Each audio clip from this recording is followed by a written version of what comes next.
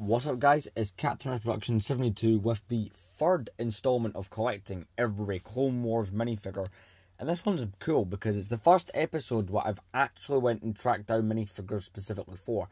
The first episode of this was getting all the kind of non-Clone Trooper figures I had and, sticking them on the stand. The second episode, which we filmed around a week ago, or went up around a week ago, was, taking all those Clone Troopers from the other series I was doing since that finished, adding them to the stand, along with the occasional other minifigure like Battle Droids or the R2. But we've actually got some minifigures here. I ended up buying a set as well that I was after, kind of just to add to this. But we're going to get started. We're just going to go in order of where year they're in. So we're going to start off with the oldest year we got, and that's 2009. And here we have the first version of this minifigure. He did also have a Revenge of the Sith version in 2012. We have Viceroy Newt Gunray. Pretty cool if you're looking for a separatist leader. Just one of those minifigures that I feel is forgotten about.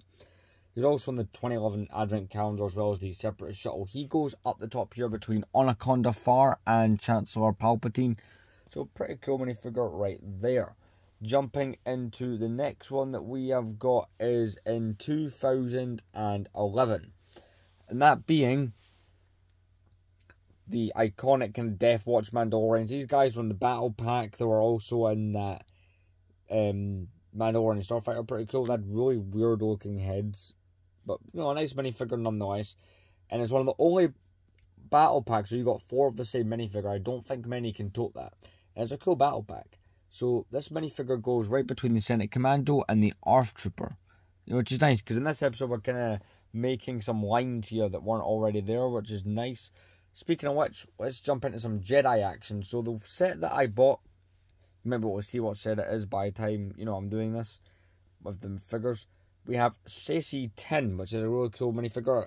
He did also have a Revenge of the Sith version from 2012, ironically. Really cool minifigure from 2011.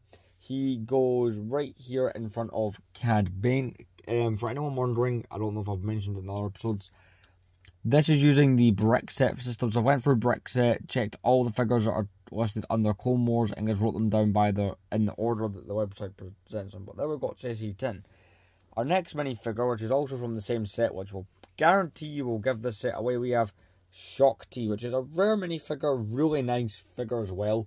Like, I miss when Lego did Jedis like this. We don't get a lot of different Jedis now, but back in the day, we pretty much got a good chunk of Jedi. This was one of those minifigures from T6 Jedi Shuttle, which is the set that I ended up buying. It's a cool set. I wanted it for the army and kind of fighting a little bit and got it because I'm like, hey, I'd want some of the figures from it. But that's an example of what I was talking about. So in some cases, I'm not just going to buy the figures outright, the set. The only figures we're adding today were those that came directly from a set, purchased by me, was Saesee Tiin and Shock T. But next to the Luminara minifigures, it's nice to have a whole bunch of Jedi kind of grouped together. I do like that a lot. Our next minifigure is also from 2011, and it is another Jedi. Because 2011, we did get quite a few Jedi. I mean, look, Saesee Tiin, Shock T, and this one here, Luminara, are all 2011 minifigures.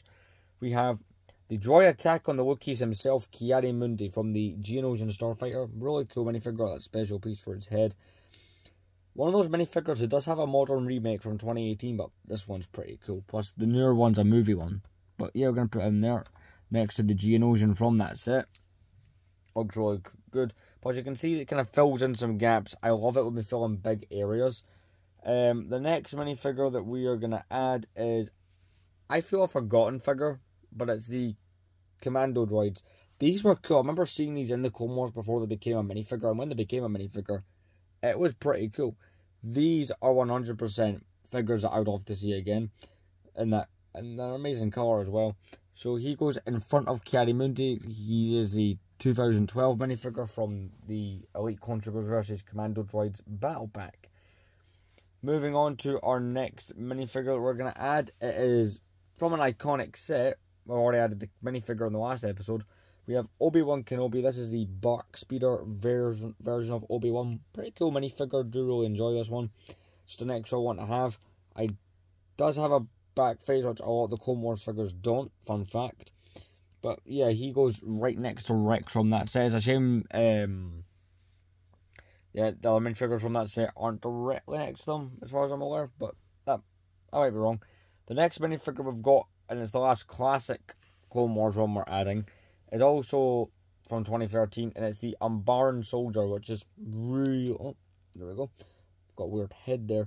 Really nice minifigure. I would not mind building an army of these. They're relatively affordable that way. This minifigure goes right next to the 212 Clone Trooper because they were both in the Umbaran M8C. Now, our last minifigure that we're adding is a really cool one, but I do prefer the original 2010 one, which you can see next to the Mandalorian there. We have the Senate Commando Captain, which is nice, a nice minifigure. Does not have that clone head, but again, these guys were not clones in Star Wars canon, they were trained civilians. This minifigure is from 2015 and goes right next to the 2014 Shock Trooper. But yeah, that's all the minifigures we've added. It's the most I'll do probably in a singular episode, apart from the last one. Like, it's the most figures I'll order specifically because, as I've said, yeah, 2 of them came from a set, sure, but yeah. So like I said, I can't think of any sets that have that many figures in it. Like, the only set that comes to mind as having a lot that would go in this is the Bounty Hunter Assault Gunship, which ironically does pair up with the T6. Which, as I said, I plan to buy maybe for the next episode. I don't know, but it's already looking really cool, those minifigures. I love this little Jedi section we got going on here. And, you know, it's nice to add Ki-Adi-Mundi and the Commando Droid in. And, you know, fill in these little gaps here. Kind of make...